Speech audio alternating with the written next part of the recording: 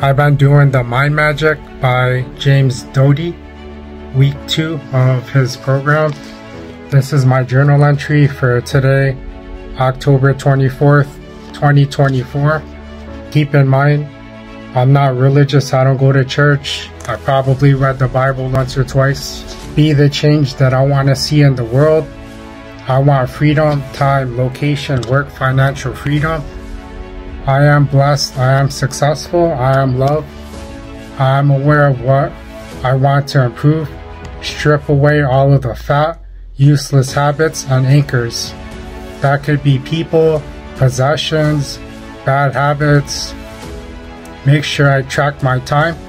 I'm aware of what I'm doing. If I set up a system, I will realize there's not enough time to be messing around, doing crazy stuff. When I watch things on YouTube, other people's content, I'm making them money. They're making money off of me. If I'm doom scrolling on a social media, what's the point? It's because they're taking away my time, attention, and energy. I need to manage it and focus it where I want to go. I would love to be a millionaire in 5 years. We'll see how it goes. I'm trying to manifest it.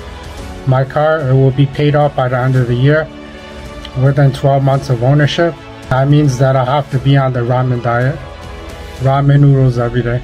Take your time back. I forgive myself for I was ignorant. I had old false beliefs. I was angry, victim, fear.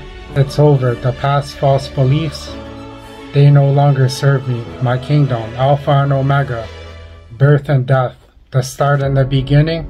I think for the Alpha and Omega, the start and the beginning, I'm thinking of someone else, and now I'm thinking Jesus is an example for every human being on this earth. Buddha, Bruce Lee, Martin Luther King, Lincoln, Muhammad, whatever you believe in. They're examples of you. So those stories are for you and how you could live. You could try to live like them if you want. You can embrace it or you can reject it. It's your choice. You have the freedom. I know some people say, why is there bad people in the world? And you need positive and negative. That's why. Same thing with a battery. You need positive and negative. If I were to reflect on things in my life, I haven't always been an angel. There's been a lot of dark times in my life. I remember when I was in college, I was struggling. It took me 6 years to graduate. And last year, I told myself, if you don't graduate, you got delete. I work for the Center for Disability Services. One of the autistic kids, he had a swing. And I already planned it out. I visualized what I would do to myself. Obviously, I never intentionally tried to do it. I placed myself in these kinds of situations where I would be driving my car like a go-kart every single day. My blood pressure would be sky high. So the birth and death, suffering is normal. Have pain. It's feedback. For example, a guidance missile. It will go in the wrong way and then it'll auto-correct. I'll have to figure out what I want and request to ask the universe. I don't need to know every single step. For example, I was working and I was trying to push code to the cloud. That server, it went down because I think I tried to run too many tests on it. The next day I tried it and it worked. How did it get fixed? Magic, I don't know. God fixed it. If God wants me to do something or be somewhere, then I have faith that it will happen if it doesn't happen. I went to school at the College of San Mateo. I graduated with a certificate. I applied for over 30 jobs and I never got in. I know it's because I went there to meet people. My martial arts instructor, my boy Hector, and my boy Todd. Martial arts had tamed me for at least 10 years so that I would have an environment to unleash my energy and my anger. I could only imagine if I got hired, I would have hurt people. Todd, he helped me find my mother 10 years later. I saw her when I was 39. I learned that I needed to love myself. Nobody could give it to me because she didn't love herself. That's why she never came back for me. I appreciate her being around for the 3 or 4 months maybe that she was around in my life. I look to my negatives. For example, I'm Asian. I grew up in upstate New York. I dealt with racism. I didn't like myself as a person. I'm short, or I'm poor, or blah. I was watching a YouTube video, a doctor, 5'10", religious. He had both his mom and his dad. And I'm assuming he had bread. He's complaining about the same things that I was complaining about. That shows that everybody's trauma, can be comparable. Even though he probably had the perfect life in my opinion. He had money, he had all of these things that I never had, but then again, I was born in the US and I speak English. I'm pretty sure some people could say the same thing about me, where I started working when I was 13. I had opportunities to make money. I was also listening to Luke Belmar, and he said, I'm poor, I came from Argentina, and maybe monetarily, financially he was poor, but if he had a good family, he looks white, and he had his siblings to back him, and that makes him one of the most richest people in the world, in my opinion. Because if you had a loving mother and father and siblings that loved shit, I never had that. That's why I can't compare myself to other people, and I shouldn't do it.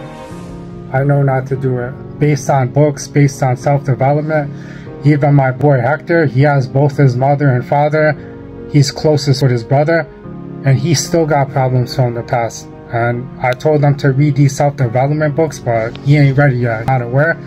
And I'll try to help him. Maybe that's why I met him in Academy. Because looking back, all of the bad events, good events, they line up. I think I was positioned in certain times, certain positions, so that I could learn and grow, and maybe so I could help other people.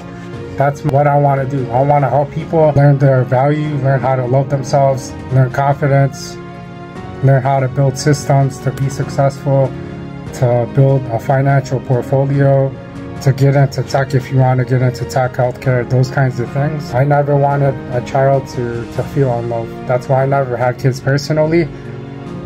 I would accept whatever comes my way. I'm more focused on me. I was talking to one of my coworkers and I asked her, how's your weekend? And she said, oh, it's hectic. And I was thinking, I was watching another video of Chaz, and he was saying, I have all of these responsibilities, kids, they have activities, homework, he has pets. I'm not interested in those things. That's why I don't have those kinds of problems. Some people, they get divorced. What's that movie called? It Ends With Us. This lady, she gets into a relationship, she marries and has a baby with a surgeon, and then she divorces him after the kid. Those are problems that I don't want, because I could only imagine the alimony, maintenance, and the child support. It's just a broken home. I never wanted to repeat a broken home.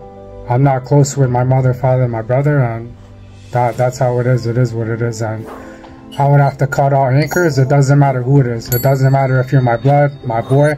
If you're not swimming in my direction, then you gotta go, because I prioritize me. I was reading the Awakened Imagination.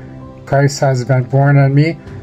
Heaven and hell, it's all in my imagination, it's in my mind, it's what I want to create. I truly believe that Jesus Christ, the Son of God, he's an example for me of who to be. He is me. That I am Christ, I am Jesus, and so are you. That you could choose to live how they live. He water, and I walked on water in the shower this morning. He turned water into wine. I heard that that's for forgiveness. That I need to forgive myself, because failure, setbacks, challenges, those kinds of things, they're normal. All of these famous people, Christ, Buddha, Lincoln, Martin Luther King, they suffered. What makes you think that you ain't gonna suffer? Because use that suffering as feedback, as fuel. When you lose your job, when your girl leaves you, you could strip away these identities. You could grow, you could learn about yourself. You could be the best version of yourself. Humans, what are the chances of you being born? It's 1 in 100 trillion. Technically, every day you win the lottery. That you have the perspective, you have gifts, you could walk around, you could see, you could think, you could read. I think I were to take, for example, voting. I take it for granted because everybody could do it. But back in the days, if you were a woman, if you were the wrong skin color, you couldn't vote. Same thing for reading. I wouldn't be able to read in the 17 and 1800s. I would have to go to an elite. I would have to ask him to interpret and read a book for me or write me a letter. Ask others to forgive me. The Christ is born inside my imagination. I set my own standards. You live by your own standards. You don't live by someone else's standards. I was thinking, I don't like public speaking because I don't want people to judge me. That's kind of sounds right, because I would be judging myself, and some people say I should be nicer. I'm thinking I'm pretty nice to you guys, because if I spoke to you the way that I've spoken to myself in the past, because I'm my most harshest critic. Ignore outsiders of my kingdom. I am my Lord, my Holy Spirit, my Savior. I am my King. I am my child. I am my God. I have everything I need. Failure, setback, suffering are normal. Pain is feedback. Use it as fuel. I hope you guys have a blessed day. I could be wrong. I'm learning. I'm trying to grow. If I'm meant to go to church and be religious and get baptized, then I will.